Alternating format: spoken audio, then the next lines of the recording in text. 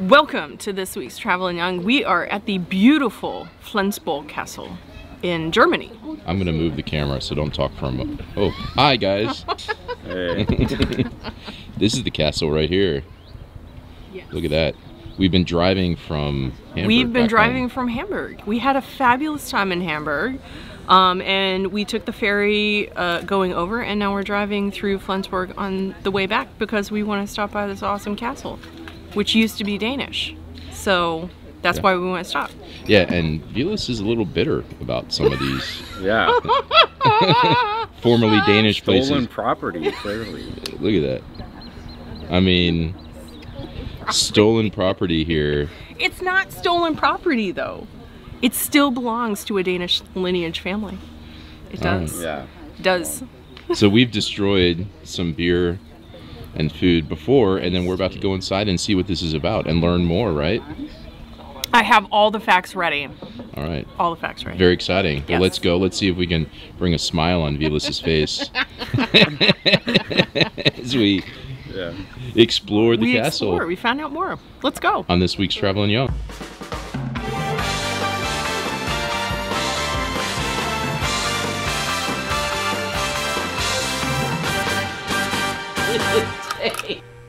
I see 3 possible toilets.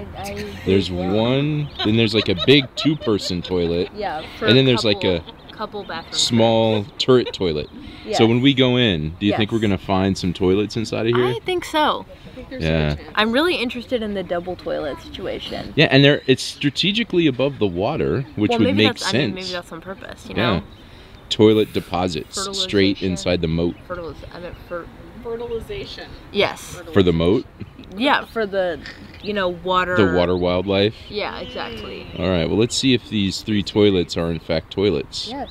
They're strong candidates, though, so we'll keep you updated. I really hope that middle one is like a couple's toilet. Yeah, like a love seat, like from Saturday Night Live. Yeah, like just 2 The love toilets toilet? next to each other. You can like hold hands while. While you're sitting on while you're getting splinters on the wooden toilet. Yes. Yeah, the love toilet, Yeah. medieval style. Exactly.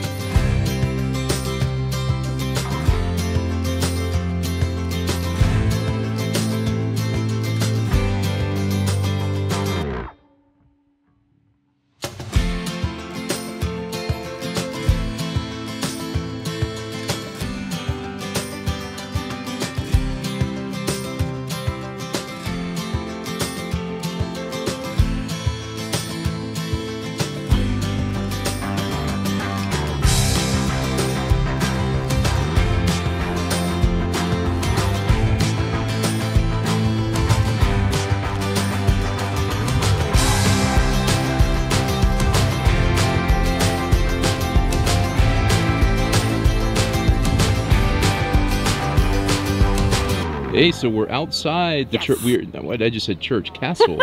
There's a church inside of there.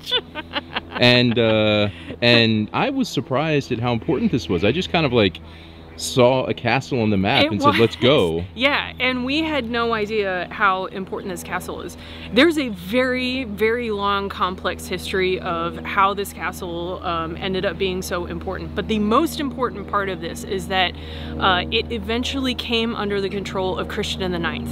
And Christian IX is known as the father-in-law of Europe, basically, because he had a bunch of children. He had 9 children, I think, and one of his daughters became the Queen of England, one of his daughters became the Empress of Russia, and one of his sons actually was made the King of Greece. And so that's how they're all related to everybody, especially the British royal family.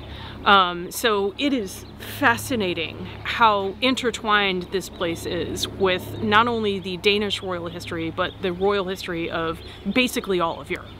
Yeah, and they had this room with pictures of a bunch of the palaces they lived in, and we've been to some of them. We have. I think we're only missing one. We haven't. Or two. We're missing two. The one that the Schloss. The Schloss Cumberland. Cumberland. We've been to Cumberland. the Cumberland, Tennessee. Does that count? I don't think so. Okay. So that was their daughter Thura Yeah. was married to an Austrian prince, somebody important. But we've been to Windsor. We've been to the Winter Palace. Yep, Winter Palace. We've now the been Palace in here, Oslo. by the way. We didn't go in the one in Oslo, but we saw No, from the outside. we've seen it. And Bernstorff. We have not been in Bernstorff, but we've been next to it. Yeah. So yeah, it is absolutely fascinating just how crucial this is. Really like the cradle of monarchy around Europe, right here. And it was a lot of fun. It was. Yeah. It was very interesting. I'm gonna go check in with Maya because I think she has some opinions. Let's go over to her. Hello, Maya. Tell me, what did you think about the mannequins? They were very creepy. I do not like mannequins. Yeah. So they really freaked me out. And also, like, we walked into one room. I don't know if you got to film it, but I didn't even realize there was like a door to another room. And I just turned around and there's like a room full of like 10 mannequins. Was it when they were at the table? Yeah. Yeah. I did not. That was quite frightening. I did not enjoy that. Because it looked like they were mid-conversation. Yeah, I didn't want to, interrupt them. But it also felt like they were seconds away from just being like... So, I hate mannequins. Also disappointed that the toilets had been converted into closets. Yes, one of them had been converted into like a strange Hansel and Gretel candy forest. I don't know if you filmed that. I did not because it frightened me. Well, you can just imagine. Yeah, but the rest of them were just wardrobes, which is disappointing. We didn't get to see the couple's toilet. Yeah, the love toilet. I know. So, Vilas, do you feel more connected to your Danish history now? Yes, I do feel a lot more connected. I learned a lot about Christian the Ninth that I didn't know. Yeah, so, that was pretty cool. Even though most of the text was in German, You got through it? Yeah, I got through. Just barely. There was some text in Danish. Yeah, a little bit. So you got that.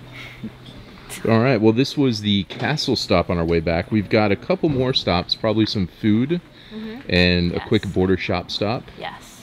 Before we head back into Denmark. I would rate it 10 out of 10 for mannequin quantity. Frightening mannequins? Yes, for frightening mannequin quantity. Very good. I think I saw one come alive.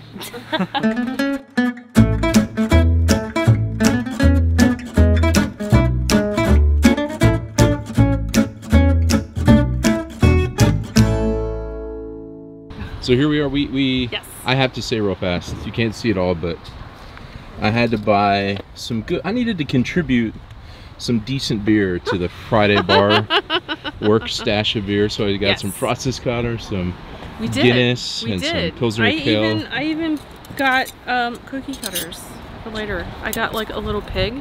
How Danish. Little grease. Little cat. And Vilas and Maya are back here. Ready to go. Ready to finish the journey back. So that's it. We had lunch in Flensburg. We did. And it's a really nice city. I kind of want to come back and see it again. We will. We will. Fun times. Well, that wraps up. If you can say in 2 seconds the one thing you wanted to add to the video super fast that you didn't say before. Really fast. Really fast, I wanted to say that the reason why the Glücksburg Castle was so important was because Frederick the Seventh, I can't remember, Christian the Ninth's father ended up getting that castle. It was gifted to him by one of the Danish kings, and then Christian the Ninth ended up being found out to be the closest relative to after Frederick the Seventh died. That's how Christian the Ninth became king. Yeah. So and that's a horrible explanation. Yeah, so I'm so glad we got that in there. Well, you're making me nervous and I can't get it out. You were sitting there complaining about it forever in the car. All right, we're gonna take off. Thanks for joining us. We need to finish the drive back home. Okay, bye.